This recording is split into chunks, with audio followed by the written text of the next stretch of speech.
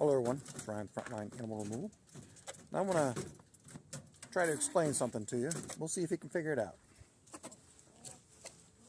That's snow. That's an angry squirrel. That's an angry squirrel.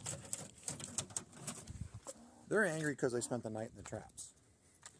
It was 6 degrees. Well, it's 6 degrees right now. It's really, really, really cold, and that's 6 degrees Fahrenheit.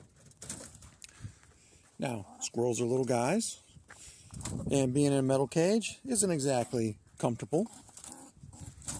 But they're full of spunk, full of life, spending a night in those traps. This weather is fine for them. It doesn't bother them one bit. They're built for it. They're not weaklings like you and me. So if you have concerns about the wild animals sitting on the cage, up on your roof or on the ground, don't worry about it.